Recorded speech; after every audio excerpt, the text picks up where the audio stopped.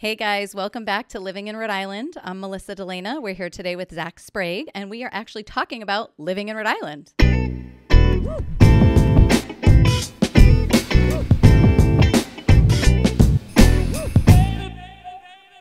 Zach, I live in Rhode Island. I'm born and raised in Rhode Island, probably why I was asked to talk about this.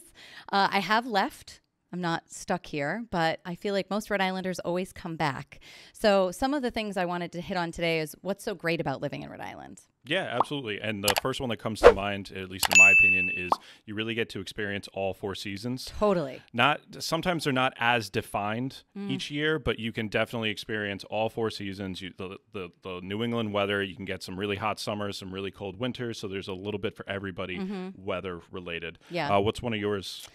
I think one of my favorites are actually the beaches. I love that we have such proximity to the beaches. I've always said if I ever lived more inland, I might feel claustrophobic. You know, Right. It's kind of like my homing center is when I go to the beach. So. Right. There's lots of coastal options too if you do want to live by the water. Totally. You can easily access it as well as live by it if that's There's what also you a lot of lakes and outdoor living.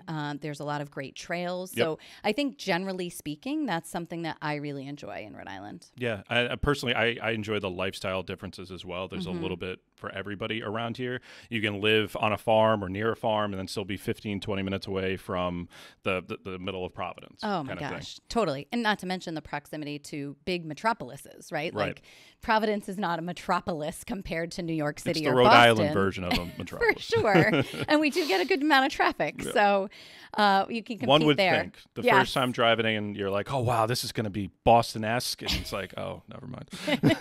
So speaking of which, what are some of the, in your opinion, the downsides to living in Rhode Island? I mean, there is definitely some traffic. It's kind of a running joke, right? Yep. That there's always construction on 95 and 195. It's actually probably not a joke at this point. It's more just factually accurate that there's true. just always construction in that area. I think that that's probably one of my biggest takeaways. Right. You know, all the potholes, that definitely tends to be something that we see a problem with. Yeah, and jumping off of that, it's inconsistent traffic. It's Yeah. not traffic that you can count on where you're driving into work each morning. You're like, oh, it's going to be 45 minutes to get in all the time. It's sometimes it's 20 minutes and sometimes it's an hour and a half. Yeah. And you're just like, oh my God. It makes it hard to be on time for things because you're either going to be in the parking lot for an hour, Yes. like on your phone or even opening up your computer and working from your car, Right. or you're going to be late. It's tough. You're right. And that does happen. Yeah, It definitely. kind of stinks. So one other thing that I would say I've personally experienced is the Rhode Island effect on people, where if it's more than 15 minutes, someone is going to complain about it.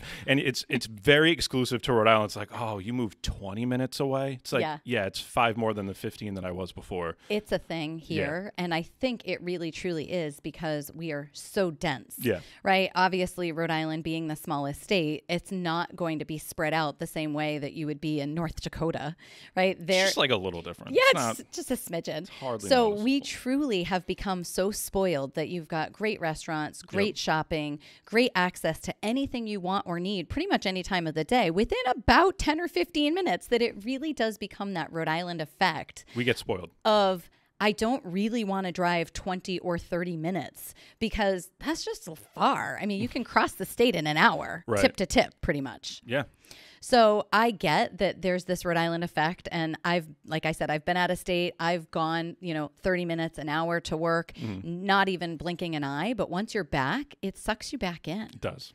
Yeah, for sure. So- One other thing that I wanted to touch on that's not so great about it is there's a higher cost of living than the average, and then there's also higher taxes. The sales tax, the property taxes are higher, as well as we pay a vehicle tax.